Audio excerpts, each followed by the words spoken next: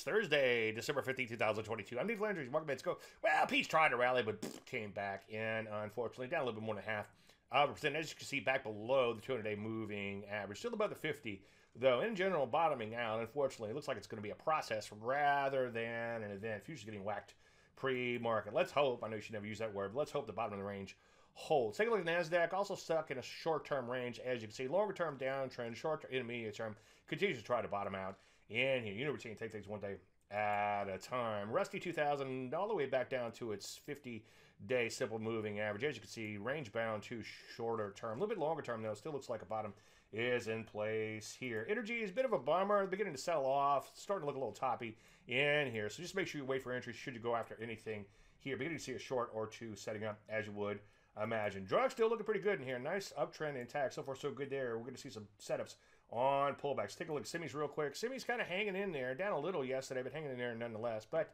unfortunately, back in a bit of a range. So what do we do? Well, continue to look to get long, but of course, make sure you wait for entries. Any questions, as usual, Dave@DaveLandry.com. I'm Dave Landry. You started market betting.